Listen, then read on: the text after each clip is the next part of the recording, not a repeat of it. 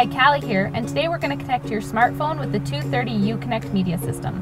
To connect your Android-based smartphone, you simply tap the icon located on your steering wheel or on the dash itself. Ready. Set up. Select one of the following. Device pairing. Device pairing. Please say a 4-digit PIN number. 1, 2, 3, 4. Please say the name of the device after the beep. Callie's phone. Assign a priority level between 1 and 7. 1 is the highest priority. The main user of the vehicle is assigned the priority level of 1. This ensures that their phone connects automatically over any other phones in the vehicle. Start pairing procedure on device. See device manual for instructions.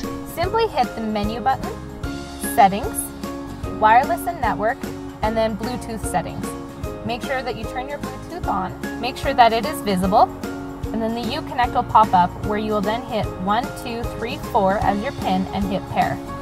Each time you enter the vehicle, ensure that your Bluetooth is on. This will make sure that you are connected automatically with the vehicle.